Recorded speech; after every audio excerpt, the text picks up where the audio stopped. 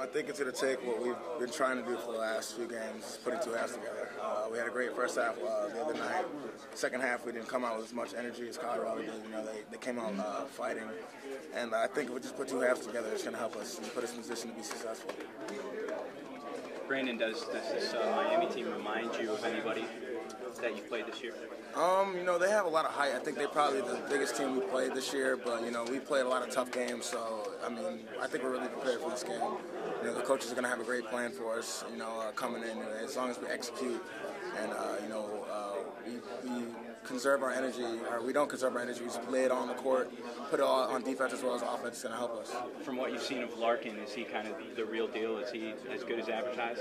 Yeah, I mean, the kid's he's a player, you know. He's pretty much the head of the snake for that team. Tracy, DJ. You know, the guys look for them to do a lot of things. So I'm looking forward to the challenge. You know, I think as a team we're going to be ready to defend them. We played against, you know, guards of his caliber, you know, all season. As you watch teams like Florida go last question for Brandon. full upsets, does that just give you more confidence? Or? I mean, not really.